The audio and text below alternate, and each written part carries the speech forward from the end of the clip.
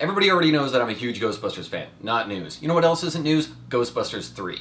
I'm going to walk you through the history of Ghostbusters 3 rumors right now.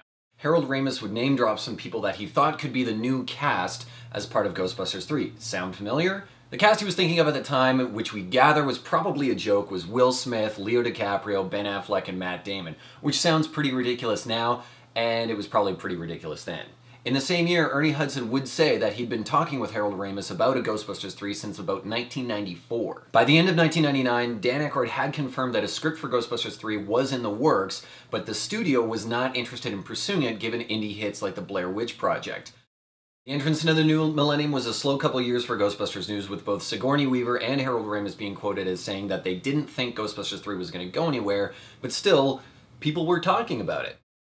2003 is where things seemed to pick up because Film Force and Proton Charging got a hold of what was an early draft of a Dan Aykroyd script for Ghostbusters 3. It's in this draft that we start to get a sense of what the modern-day Ghostbusters universe was going to be like as envisioned by Aykroyd. There were about 50 ectomobiles, franchises all around the world, a big office tower of Ghostbusters International. At this point, that news is 10 years old.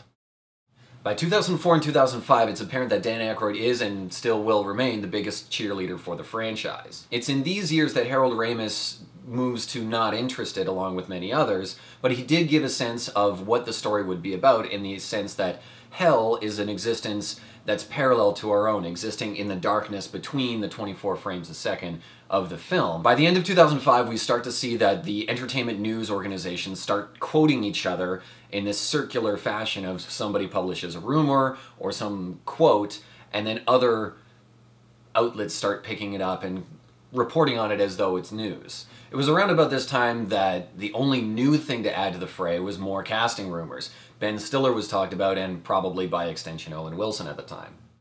In 2006, Dan Aykroyd starts hitting his liquor promotion pretty hard, and finally lays the Ghostbusters 3 rumors to rest. It's not going to happen. I'm telling you right now, and I'll give you the honest scoop. These are all false quotes. Harold never sent any of that stuff. Are we all going to move on? Right.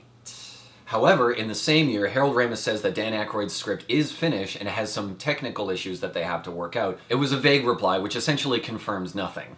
It was this year, 2006, that Ernie Hudson was quoted at Comic-Con saying that he's been hearing about a Ghostbusters 3 for 20 years. At that time, that would put that at 1986. It's also in this year that we start hearing that Bill Murray is the holdout on the project, which doesn't really surprise anyone at all, because that's sort of what his position has been since Ghostbusters 2.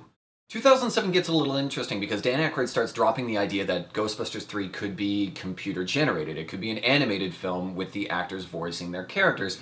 But by May, he's saying that it's far more likely that you're going to see the video game the next year, which is exactly what happened. Is there like a good reason to think that maybe we'll have the chance to... I would say more of a chance to see the video game in 08. That's going to be a hot video game. Now, the story that had been kicked around for so many years about Ghostbusters Hellbent or Ghostbusters Go to Hell, or whatever the story was, ended up being the video game, which had the voices of the original cast. It took place in 1991.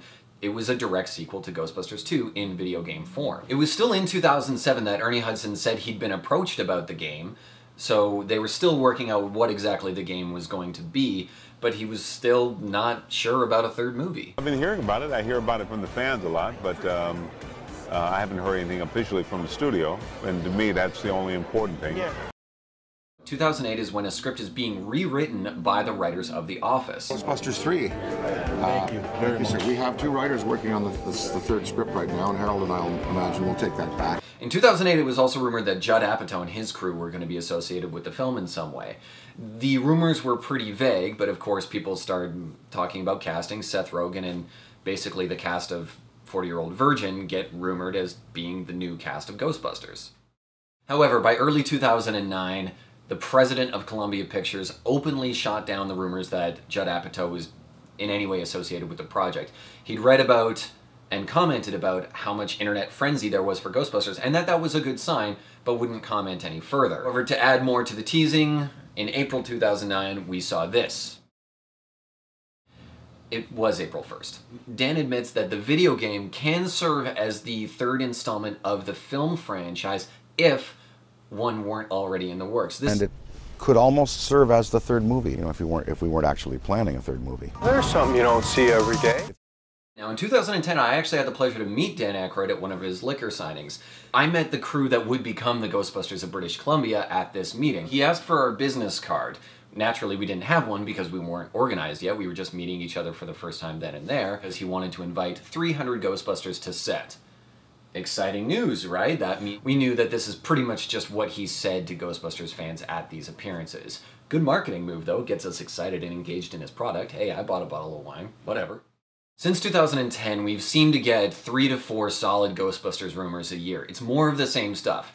Casting rumors, Dan Aykroyd saying that we're gonna start next spring, no wait, next fall. A script's been greenlit, Bill Murray's holding out, maybe he shreds the script and sends it back because he thinks it's garbage. Aykroyd also denied the rumor about Murray shredding the script and sending it back to the writers. He said Murray is not capable of such behavior. Maybe it'll happen someday, maybe it won't. For me, it doesn't matter. A third film, or whether it's good or not, or whether it exists or not, doesn't make me love or hate the franchise anymore. I'm still gonna have a proton pack on my wall. I'm still gonna suit up as a Ghostbuster and do stuff because I love the universe. You have the 2 feature films, you've got the cartoon, you've got comics, you've got video games, you've got franchises making fan films for your enjoyment. So there's plenty of fiction out there to consume, even if it's not in theatrical feature-length film. So everybody just pump the brakes and forget about Ghostbusters 3.